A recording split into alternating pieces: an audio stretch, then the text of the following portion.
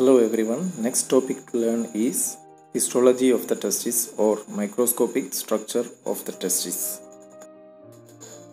Male reproductive system consists of a pair of gonads called as testes and epididymis, and in the testis the spermatogenesis happens, and in the epididymis the formed spermatozoa are getting matured, and these matured spermatozoa are transported through an elongated tubular passage called as vas deferens. Vas deferens joins with the seminal vesicles to form the ejaculatory duct. This is happening within the prostate gland, and further this ejaculatory duct opens to the prostatic part of the urethra. And the last part is the male urethra. So these are the parts of male reproductive system. The testis shows a thick connective tissue capsule, that is the tunica albuginea, which covers the testis, and the posterior aspect of this tunica albuginea will get thickened, and that will dip into the testis and forms the mediastinum testis.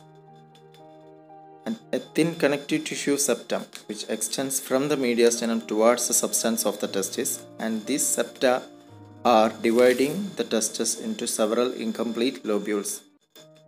Each testis shows around 250 incomplete lobules. These are called as testicular lobules. And in each lobules we can see several highly coiled tubular structures called as seminiferous tubules. And each seminiferous tubules consist of various types of cells. These are the germinal epithelium. In a sectioned picture of the testis, what we see here is the seminiferous tubule, and these seminiferous tubules shows presence of various types of cells. These are the supporting cells or Sertoli cells, and the interstitial cells or Leydig cells, and also clusters of various spermatogonial cells and these spermatogenic cells. Additionally, in between these seminiferous tubules we can see the connective tissue embedded with the vessels.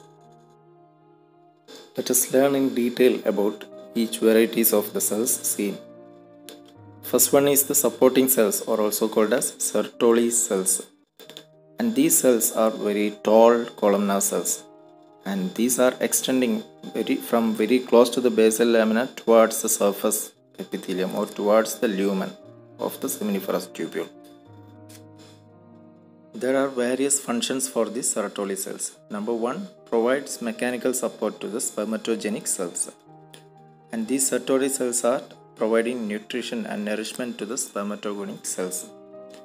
And Sertoli cells forms the blood testis barrier, that is an immune response, and prevent the entry of pathogens towards the spermatogenic area. And these Sertoli cells are secreting an antigen binding protein and also secretes transferrin. These Sertoli cells also secrete another hormone called as inhibin that inhibits the release of follicle stimulating hormone from the anterior pituitary.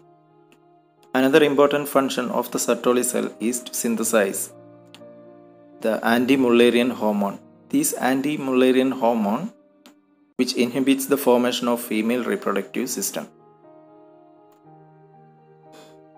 Next variety of cells are called as interstitial cells. These are also called as Leydig cells or interstitial cells of Leydig. Actually, these are larger cells which are rounded or polyhedral in shape, and this lies in the connective tissue which is present between the seminiferous tubules. And their nuclei are eccentrically placed, may not be exactly in the center. And these Leydig cells or interstitial cells are secreting the male sex hormone, that is testicular androgens. So they are endocrine in function. Next, let us learn various types of spermatogenic cells. The first to learn is spermatogonial cells. So these spermatogonial cells are the stem cells from which the spermatozoa are derived. And these cells lie very close to the basal lamina, and they are undergoing several mitotic divisions. These mitotic divisions give rise to more spermatogonial cells, and then they are getting converted to primary spermatocytes. And there are three types of spermatogonial cells: dark type A, light type A, and type B. So type A, there are two types: dark, light, and then type B spermatogonial cells. And this type A, both dark and light, their nuclei are oval and their nuclei are eccentrically placed, and these are attached to the nuclear membrane. And in type B spermatogonial cells, their nuclei are spherical. Next is primary spermatocytes. So these primary spermatocytes are formed after the mitotic division of spermatogonia. So these primary spermatocytes are comparatively larger, and their location will be almost the middle of the seminiferous tubules. And these primary spermatocytes that will undergo meiosis to give rise to two secondary spermatocytes. So the secondary spermatocytes are formed by the division of primary spermatocytes. So each secondary spermatocyte has a haploid number of chromosomes, and these are smaller than the primary spermatocytes, and they divide into form two spermatids. Spermatids are rounded cells and they have spherical nuclei. These spermatids are arranged as clusters, and these are located very close to the lumen of the seminiferous tubule. Further, these spermatids are undergoing certain morphological changes to get converted into spermatozoa. The spherical spermatids are undergoing changes to get converted into spermatozoa. This process is called as spermiogenesis. So morphological change or conversion of spermatids to spermatozoa is called as spermiogenesis. So spermatozoa will be motile and they will be elongated. Further, these spermatozoa undergo maturation and capacitation in order to get fertilization. So these are the various spermatogenic cells present in the seminiferous tubules. These are spermatogonial cells, primary spermatocytes, secondary spermatocytes, spermatids, and spermatozoa. This is the histological slide showing you sectioned seminiferous tubule region. And here you could see various types of the spermatogenic cells and also the interstitial cells with the connective tissues and blood vessels in between. Last few clinical conditions related to the testes. So testicular carcinoma.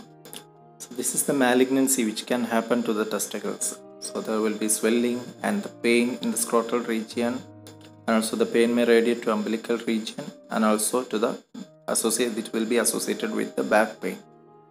Urchitis means inflammation that can happen to the testis. This can happen secondary to the mumps infection because mumps virus have affinity towards the gonads, testis in males and ovary in females.